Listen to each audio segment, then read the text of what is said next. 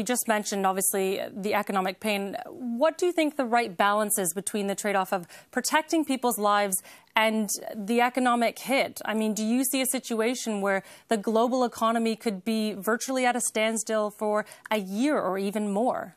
Well, it won't go to zero, but it will shrink. Global GDP is going to take, probably the biggest hit ever.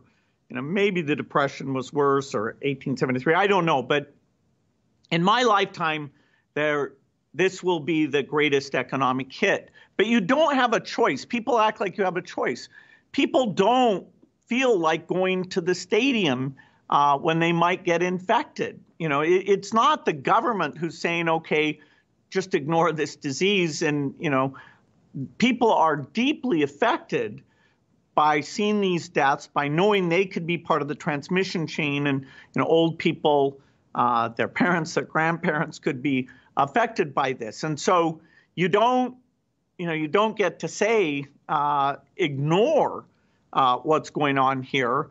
There will be the ability, particularly in rich countries, to open up if things are done well over the next few months.